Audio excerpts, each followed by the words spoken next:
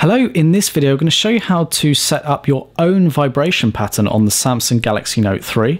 So like most smartphones, the Note 3 has the ability to vibrate when it gets a call or a message, but you can actually go one step further with Note 3 and set up your own specific vibrate pattern based on what you choose.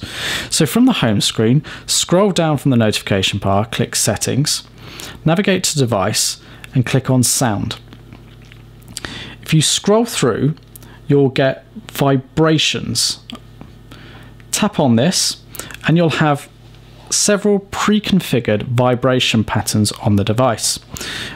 You can select the one that you want, or you can indeed click the button that says create.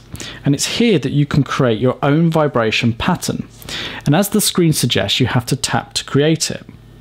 So let's do that. So I tap on it and it's got a timer that basically goes round, and it's during this time it goes round that you need to press on the screen to set your vibration pattern up.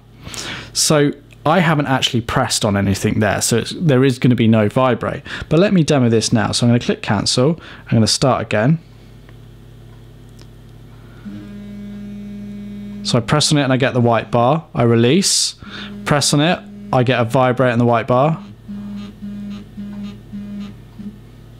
So I get that pattern, and you can see now where the vibrate occurs through the white bars. The grey areas are where the vibration will not be active.